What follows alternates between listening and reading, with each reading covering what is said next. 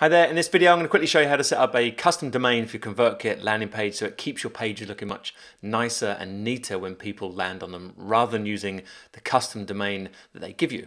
You gotta focus on what's real, man. So here we are on the site. I am inside ConvertKit and I've built a little landing page. Now what I'm doing, I'm pulling over some stuff from a different website which I just want to have a landing page set up. I have other landing pages built on my main site using WordPress, and this one I want to change a few links. So I came into ConvertKit to just test out the landing page tool that they've got, and I've built a page here and I'm just going to publish it. And when you publish it, you can have the option to choose a domain name. You can see the domain name here. It looks like this, and it says my DF publishing and then ck.page, which looks pretty ugly. You can actually customize your domain name as well, so you can actually change what this name is beforehand, and then you can put in some text afterwards to make it, be more relevant to the page it is. Or you can click on account settings and add in a custom domain. Now for me personally, I prefer using the custom domains because they look much nicer. You just then got to come up with a name that suits your brand. Now this name here, you can actually change this. For example, I could change my ConvertKit page name to look like that. So it'd be davidfrosdick.ck page.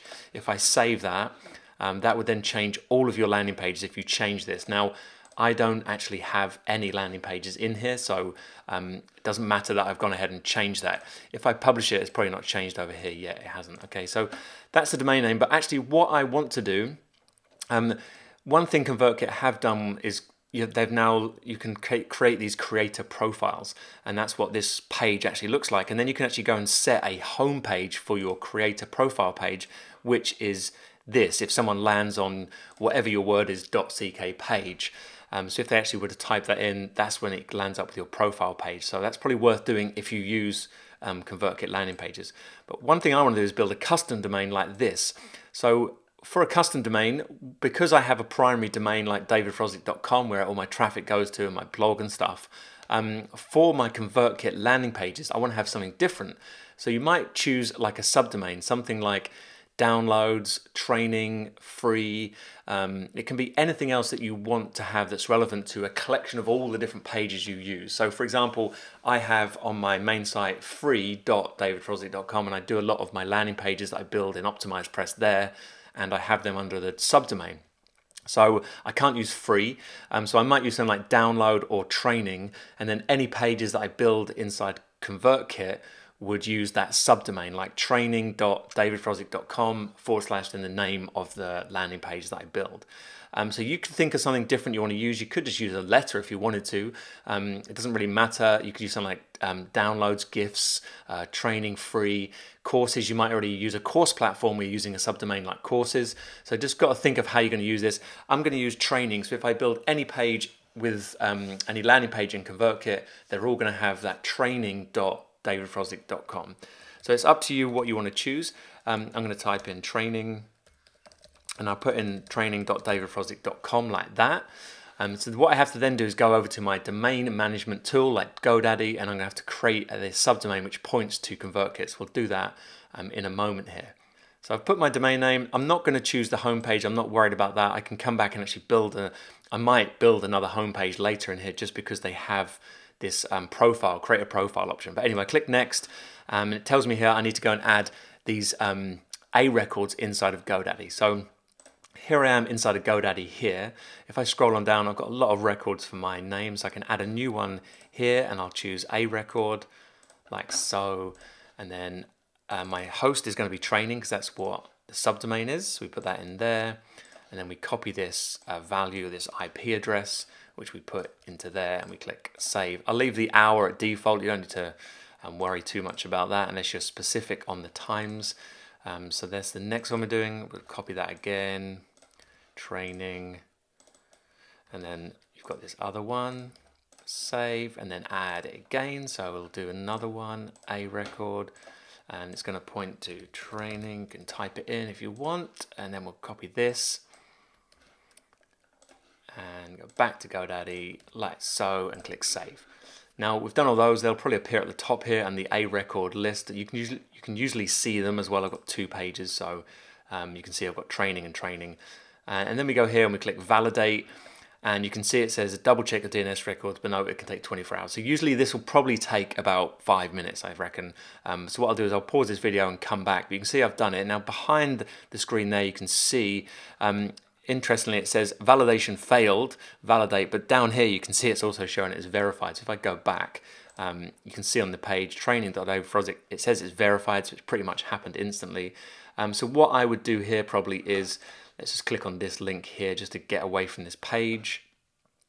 This is that creator profile that I was talking about. When it loads up, you can put in your own profile page. If I go back to domains, I can now double check that this is verified. Let's just go on down. Okay, it says here, show DNS records, and then it shows that domain training.davidfrosdick.com, and it's verified. Now you can add multiple custom domains. So every time you build a landing page and you go back to the landing page and you go to the settings, once you've created your domain, you can see it's now showing here, look, training at David Frosdick. So this page is now going to use that domain name. So you can actually add multiple custom domains. If you have different projects and things you're working on, you have different landing page for that. So really what you can do is create a subdomain for every different type of landing page that you have inside of ConvertKit, and you can then choose which domain those landing pages use. So mine's going to use that, and then what I'll type in here is 40. I'll see if it puts the spacing in for me. So if I click add, if I save it, I'm just going to save it. The URL, I've got an error down the bottom there. I'm not going to worry about that. So let's just try this again. And my guess is that I need to put in dashes like that. Okay, and that's worked. URLs for this landing page are that. And if I could save that, if I then go to publish, you can see it's not, let's save that again. It's not changed there, which is, let's go back to my settings. It's not changed there, so that's odd. Let's go back to domain names.